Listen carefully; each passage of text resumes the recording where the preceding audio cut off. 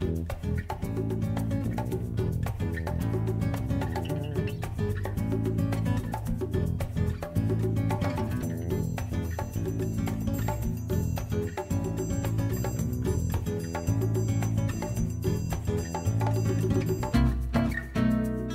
Newsletter TV, the Quilters community, is brought to you by Handy Quilter, designed by a quilter for quilters, and Husqvarna Viking, keeping the world sewing for over 140 years.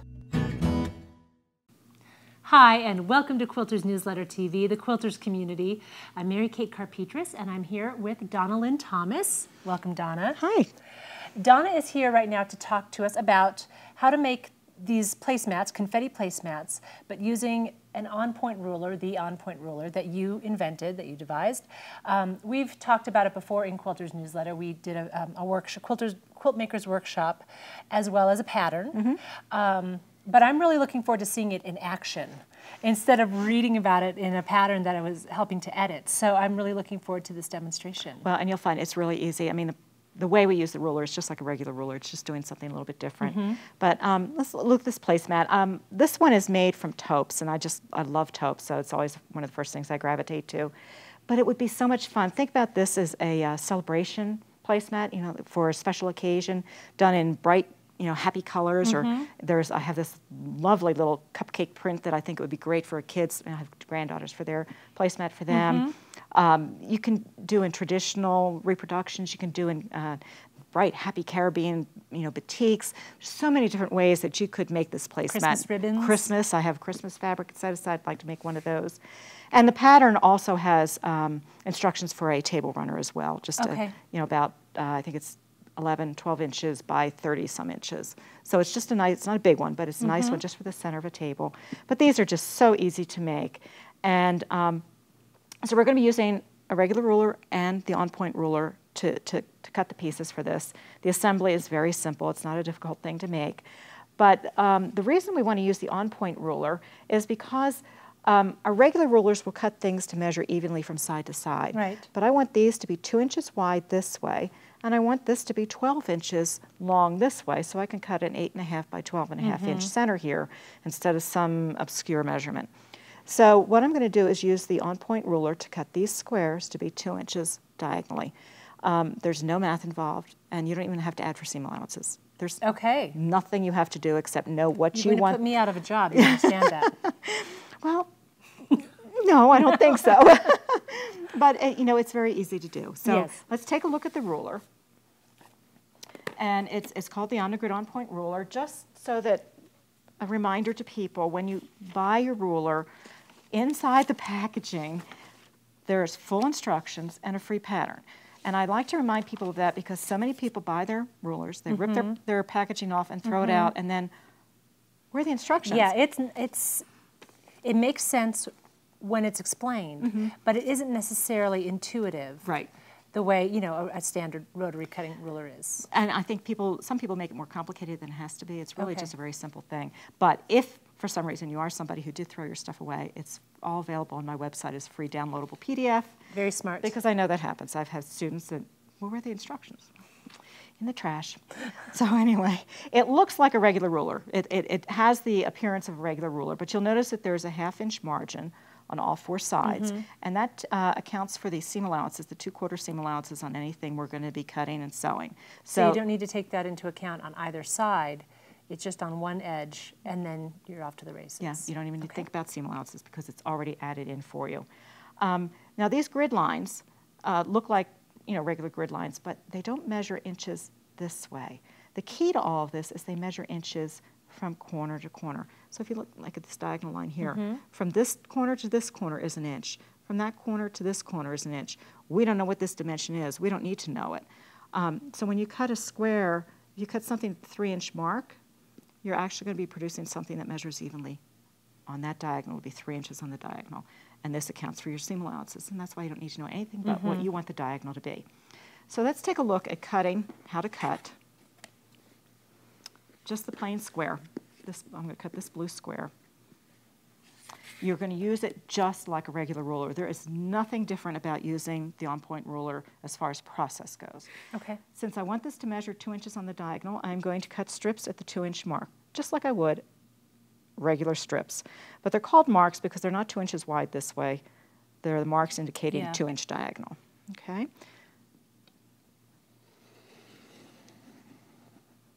Okay. No, let's not cut into the placemat. Okay. I want to use that again sometime. So now I'm going to cut the selvages off. Oh, we'll just do it this way. Just going to cut the selvages off like you would normally.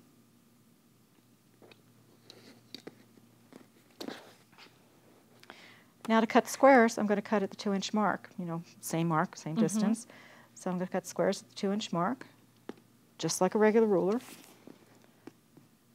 And when I sew these in here, and the 1/4-inch seams are taken in, it'll measure 2 inches on the diagonal. That's all there is to it. Yeah. There's nothing beyond that. Normally when people design a pattern or we're writing a pattern, we're figuring on this measurement. And whatever this ends up being is what it ends up being. Yeah. But we're having you cut on this measurement. So this is really ingenious ingenious so that you do get that standard width. That's right. That's right. And, you know, our regular rulers would be producing, like you said, something that's measuring evenly from side to side, when what we want here is from corner to corner. So that's, the ruler does the opposite. Use it the same way, but it's producing a measurement that's even on a different angle of the ruler, of the piece. Okay? So that's how you would cut all these squares, and you'll notice in this pattern, to make this kind of twist, I have a dark and a medium of the same colors here. You could do all same color, you can vary it up, but I have, you know, dark and medium blue, dark and medium green, dark and medium pink. These triangles are basic 1/4 square triangles. So because I know this is 2 inches, then I know this is 2 inches as well. Right. So figuring the size square I need for these is very simple. I would take 2 inches and add 1 1/4, cut squares that size, cut them on both diagonals, and I have my 1/4 square triangles. That's all there is to that. And the same for these colors here. Right. Okay. So now it comes to cutting these parallelograms. Because the parallelograms, I also want to have them measure evenly this way. This is 2 inches. I want this to be 2 inches on this edge as well. But with these, we also want them to be 2 inches wide this direction, because that's what this strip is 2 inches wide. Right. So we're going to use 2 rulers to cut this. Okay. One is to cut the strip width this way, which we'll use the regular ruler for, and then we're going to turn and cut using the on-point ruler to produce this dimension. So we'll begin with a regular ruler. And I'm not going to cut this because I've already cut the strip to show you, but you would cut the 2.5 inch. This is 2 inches this way, so plus 1/2 inch. So 2.5 inch wide strip with a regular ruler. Okay, and so that's what I've done with this. So we don't need that anymore. Now we're going to use the on-point ruler to cut those parallelograms.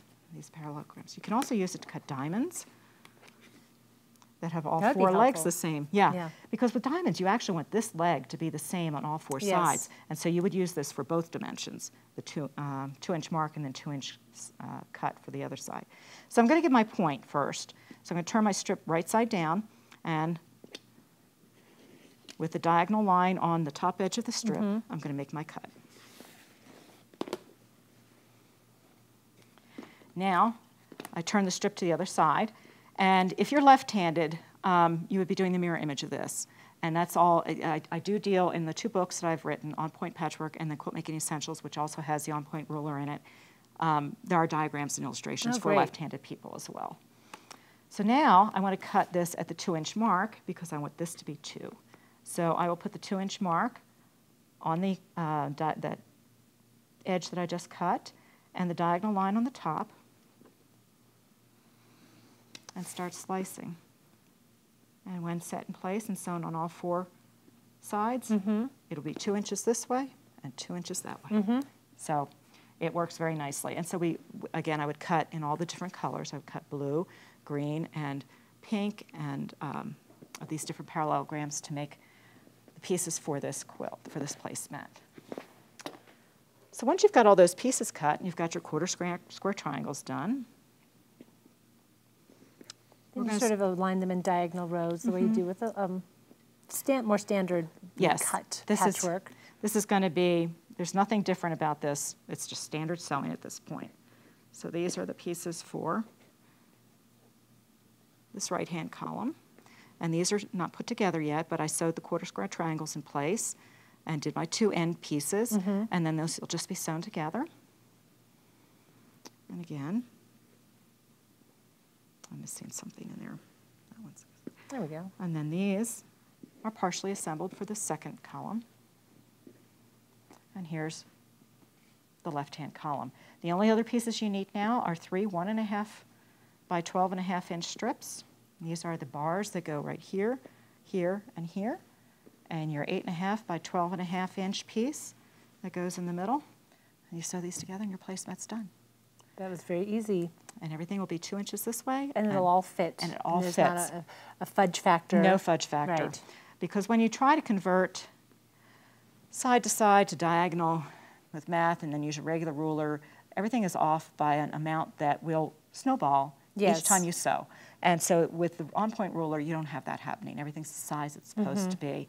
And we don't know what that size is because we don't really care. Yeah, there's some block sizes that work well for on-point and diagonal, and some that really don't. That don't, no. And you'd be cutting templates that are enormous in order to get setting right. triangles and stuff. So this is nice because it opens up a lot more possibilities and variation in terms of the sizes that you can set on point comfortably without those little incremental changes adding up over time and or there's over an space. entire library of blocks that we stopped making when we went to regular rotary cutting because with regular rotary cutting, everything measures evenly from side to side. So all those old blocks that have on-point patchwork components, we didn't make anymore because we used to have to do it with templates. We can now do it with this ruler. So well, let's take a look at some other examples you brought that you've made that feature maybe some different on-point components. Yeah. And this one actually, this is called interlocking, and this is the block right here. Well, right in here. This is nice turquoise. I love turquoise. Yes, me too. And it's a dark and a medium. Again, these are shot cottons. These are Pepper Corey's peppered cottons, and I just fell in love with her fabrics. But the block, I wanted it to be 12 inches. So that means these diagonal measurements have to be even. Yeah. If I did it this way, then I have this pieced unit that goes on the edge. What size is that then? I have no because idea. you're mixing straight set with on point. And that's where we run into problems. So when you use the on-point ruler, you can now put on-point construction together with straight set construction. And again, until you run into it, you might not realize that's an issue. Right. But once you do run into it, you realize it's a huge issue. Yeah. So this is interlocking. That's This has just got a name. I didn't have a name for it, but this is called 9 by 5. And the block is, again, just a basic block. But if you look at it, it's set on point in the quilt, but that's not the aspect that we're looking at, the on point aspect. We're looking at these 5 9 patches that are set on point inside the boundaries of the block. And they need to measure evenly this direction, okay? And in this case, it's 1.5 because these are 9-inch blocks, so it's 1.5 for each of these, making this 4.5, 4.5, which makes it 9. And again, it's being set with straight cut components. Yeah. And so you wouldn't be able to do that very well without the on-point ruler. And so again, you'd be dealing with templates. Yeah, you'd have to go to templates. For even for little squares, you'd probably, because the measurement would be so weird and in the middle of where we're used to measuring. And with the on-point ruler, since the processes are all the same, we cut these strips at 1.5 inch mark, we sew them into strip sets, cut into segments, so we're still using all our same processes, strip piecing and segment cutting, and it just gives us measurements that are nice and neat and fit and work. Right. And again, a whole new library of things, the old blocks we can do and new blocks that we can create. This is an old block that I found in Barbara Brackman's book, and it has these segments that are set on point, and they need to be 3 inches across the diagonal. So I strip pieced strips that were cut at the 1 inch mark, 1, 2, 3, and then cut segments at the 3 inch mark, and so these things fit. And again, it makes it really easy to figure your side setting because you already know what the diagonal is. Right. Normally when we're calculating side setting, we're first calculating the diagonal with the math we do, and we make them oversized and then trim them back. Yes. So now you don't have to do that. But also we want to look at the border. And these are squares set on point. And these are each 4 inches. If they're off by 1/16 of an inch, you know, there's 11 of them along this border. We're almost an inch off in measurements. So with the on-point ruler, these strips were cut at the 4 inch mark, turned and cut into squares at the 4 inch mark, and it fits perfectly on this border. So again, think of the piece borders you can do. 9 patches set on point, 4 patches set on point. Seminole piecing you can all of a sudden do, and it will fit against straight set stuff. Right. So there's a lot of potential here with the on-point ruler. This is nice. This is called dotted line. And this is just a showcase for a big print. Yeah. But it's surrounded by these arrow blocks, and these are 4 patches set on point with the flying geese at the top. Well, these need to be the right size if they're going to fit against this and the other arrow. So again, by using the on-point ruler, we strip piece these 4 patches and put a little flying geese unit on the end and sew them around these big blocks. So, so many things that we can do that we have not been able to do for the last, well, since the 80s. When we went strictly to strip piecing, rotary cutting. Right. So lots of ideas. Fantastic. And, yeah. So. Well, it was good to see it in action. Like I said, I'd read about it and I'd read through the pattern and the lesson, but it was great to see you actually using it and demonstrating it. So. And the key is to remember you use it like a regular ruler. Okay. The process is the same. Don't forget. Yes. Thank you so much for being here today. Thank you. Thank you for joining us. We really look forward to seeing you next time. Bye-bye. Quilters Newsletter TV, the quilters community, is brought to you by Handy Quilter, designed by a quilter for quilters, and Husqvarna Viking, keeping the world sewing for over 140 years.